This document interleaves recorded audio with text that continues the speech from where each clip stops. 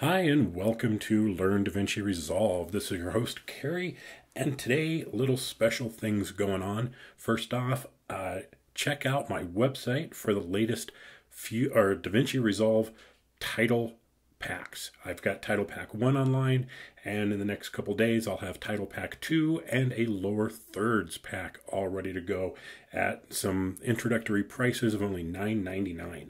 So check that out at carriegarrison.com. Link in the description below. KERRYGARRISON.com. And today we have a guest instructor, Barry Holdsworth, and he's going to talk about doing fading of text within the Fusion page, fading in and out, dissolving, things like that. And he's got a couple different techniques that he uses to do text fading within Fusion. So I'm going to turn it over to Barry, and be sure and welcome him in the comments. And if you like what he did, maybe he'll do some more videos for us. So take it away, Barry.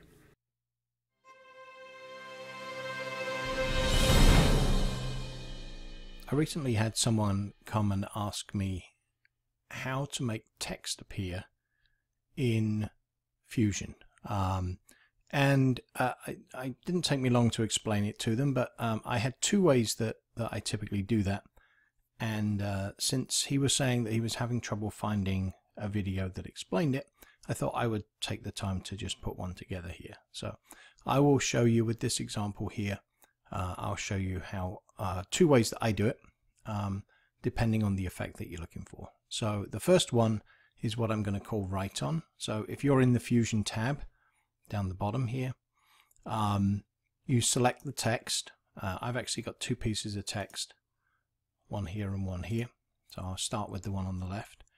And if you go into the tools section in the inspector and you select text up here, the T, and scroll down, you'll see this thing called write on. So what I typically do is, one of the ways I do this is this. I will mark this to say that we have a keyframe. And if you watch what happens when I move the write on left or right, depending on which way I want to go, you can see that the text appears or disappears. So in this case, I'm going to have it go left to right. So I'm going to start with nothing, and then I'm just going to play forward a few seconds. I'm going to stop it, and then I'm going to open this up, and you'll see the keyframe automatically recognizes. If I go back to the beginning, you'll see no text, and when I play, you'll see the text appear. It's a little slow, but that's my system speed. So that's one way, very simple. That's using write on, and what's nice about that is that you can have it go left to right, right to left. You could even, if you really wanted, have it start, somewhere in the middle where it starts, and you play forward a few seconds there, and then you stop, and then you open this out, and it will appear to expand from the middle. So let's just have a look at that. So we have nothing, we play forward, and out it comes. So that's one way. It's kind of a cool way to do it. The other way, I'm going to go back, I'm going to clear all these out. Okay, and start with this. The other way, having some trouble here. Just clear all my keyframes out. Right, the other way that I do this is to make it appear from nothing. So fade in and fade out. So to do that, same thing. Click on the text. Actually, I'm going to click on a different text. I'm going to move this one, number 9 instead. And in this case, you pick on this one here, shading.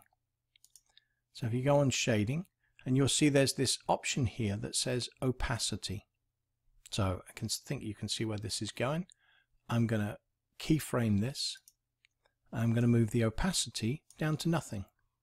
Move forward a few frames, and then have the opacity come up to full. So if we go back, you'll see now it starts with nothing, and instead of appearing left to right, in this case, it just appears from nothing and gradually appears.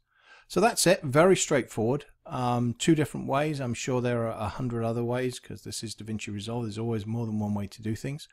But I hope you found that useful, and let me know if there's any questions.